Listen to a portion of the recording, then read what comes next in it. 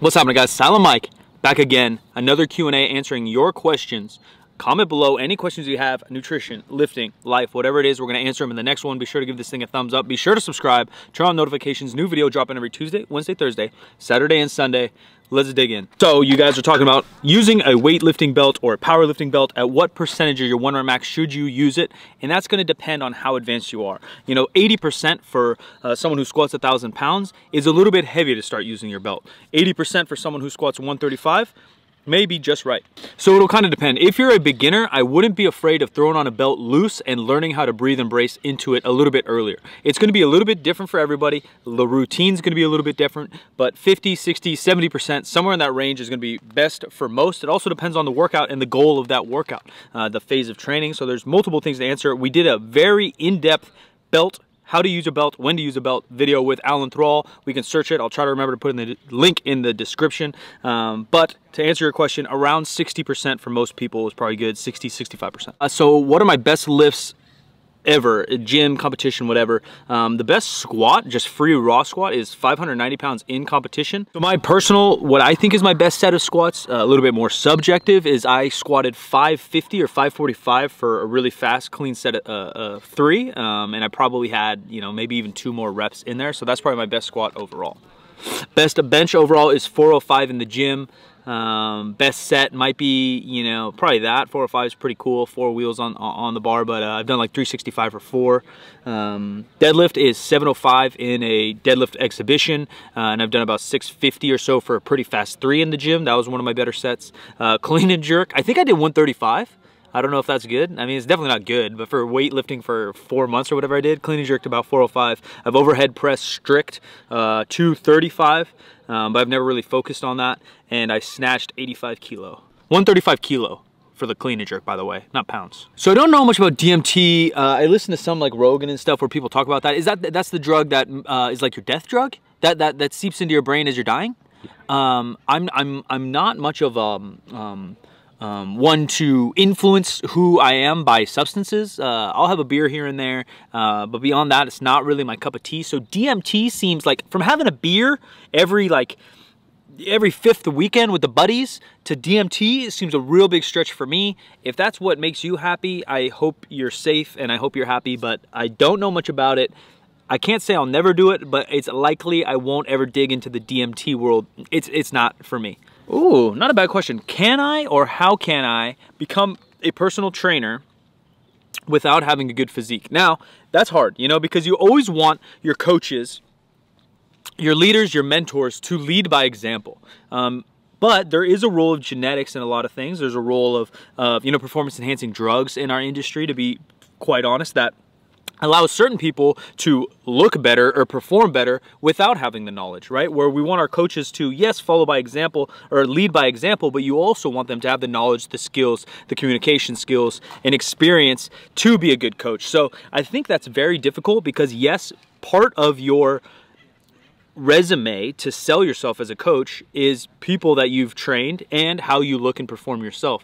It shouldn't be the end factor. So if you work your absolute tail off on becoming the most knowledgeable, most experienced, and best coach or personal trainer you can definitely get around that. Like, look at me, for example. Do I have some muscle on me? Yes, I've lifted very hard and worked hard for a long time. I've eaten pretty well for the last 10 years. I do the right things the right way, but I'm not the most jacked guy. I'm not the best looking guy. I'm not the strongest guy, and I've still had a fairly successful personal training or coaching career. So it's definitely doable. But on the opposite is, don't allow your experience, your knowledge, your coaching ability to be a factor in neglecting yourself. You should always look to improve your life, yourself, in multiple ways, and taking care of your body, building more muscle, building more strength, eating better, being healthier, to lead by example should be one of those goals to become a personal trainer as well. What do you do if your deadlift has stalled? Guys, we've did 100,000 deadlift videos. Probably 100,002 videos on what happens when you plateau. There's going to be multiple factors that we want to look at. There's going to be 3 main things that we look at when a single lift stalls. 1, how is our programming? Are we handling enough of volume to progress? How's our frequency within that volume? Are we deadlifting enough, or more specifically, the deadlift to work on our technique, which leads to number 2. Is our technique good enough or holding us back from improving? And then 3 is probably our recovery, which basically recovery, even though there's a lot of gimmicks out there, a lot of supplements, a lot of people preaching this and that, this and that, this and that, tools you need to buy, you don't. It's food and sleep. Are you in a slight calorie surplus, and are you getting adequate sleep? So 1, check out your programming. Make sure you're following a proven method or have a plan with progression to get you where you want to go. Make sure your technique is sufficient and slowly improving. And then 3, worry about your recovering. Most people, for the deadlift in particular, they're just pulling too heavy too often, not handling enough volume and not focusing on technique. But a little bit of food, a little bit of sleep will definitely help as well. Talking bench press, why can't I wide grip bench, a wider grip bench, without my shoulders coming untucked or my back getting loose, which is super common in any grip of the bench? Yes, it's a little bit easier when your arms are a little more narrow to keep those scapulas retracted, right? We're trying to take those shoulder blades, pinch them together, keep our shoulders down and into our socket with our chest up. That's gonna allow stability in our shoulder for us to press off of. We need a solid foundation to press off of. Our shoulder is very mobile. It's made to reach, it's made to throw, it's made to do all these things. But when you want to move heavy weight in one direction, we need to tuck that thing in and use it as stable as we can. That's why we're using our lats and our back to tighten that thing up. Now, when the grip's a little bit closer, it is a little bit just easier to squeeze for some, but for many, a wider grip will reduce the range of motion, allow you to press more weight long term. So what do? Well, you drop the weight, you worry about squeezing those shoulders, and maybe for a couple weeks, if not months, you need to practice on doing a little bit less reps. A lot of times, for a majority of people, they'll start to do sets of 8 and 10, which are great for building muscle and building strength, but towards the end, you get a little bit lazy, and that shoulder slowly becomes untucked, and now you're pressing too much with your shoulder's not stable, and you're putting a lot of pressure right there on the front delt. So if you handle sets of 1, 2, 3, 4, 5 at varying loads, not always maximal, but anywhere from 65 to 80%, working on that form. Another thing that really helps me and a lot of people I've worked with are doing a ton of face pulls and pull aparts. So grab a similar width to your bench, maybe a band, and just start pulling apart, keeping those elbows slightly bent, but not leading with the elbows. You're really trying to lead with your shoulders and really squeeze those scapulas together just to get that mind connection. And then it's just about your setup, being repetitive with your setup, doing the same thing every single time you bench, and then focusing on squeezing that back as much as you can. These are decent questions. I feel like sometimes we get shit questions. Good job, you nerds. Proud of you guys.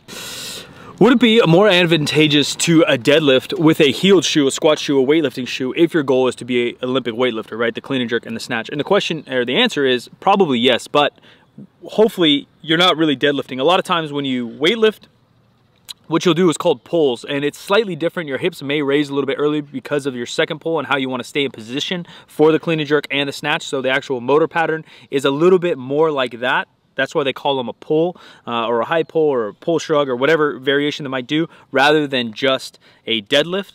But in that case, yes, if your #1 goal is Olympic weightlifting, pulling in a heeled shoe or a weightlifting shoe is just fine. If your #1 goal is powerlifting, just deadlift, I'd recommend a flat shoe for both conventional and sumo for 99% of people. Ladies and gentlemen, that's been another one. Be sure to leave your comments below. Questions, ask me anything, life, nutrition, fitness, lifting, anything you want, video games, because we're on Twitch 5 days a week, maybe 7 days a week. Link in the bio. Appreciate you all. Give this thing a thumbs up. I'll catch you in the next one. Salam, I'm out.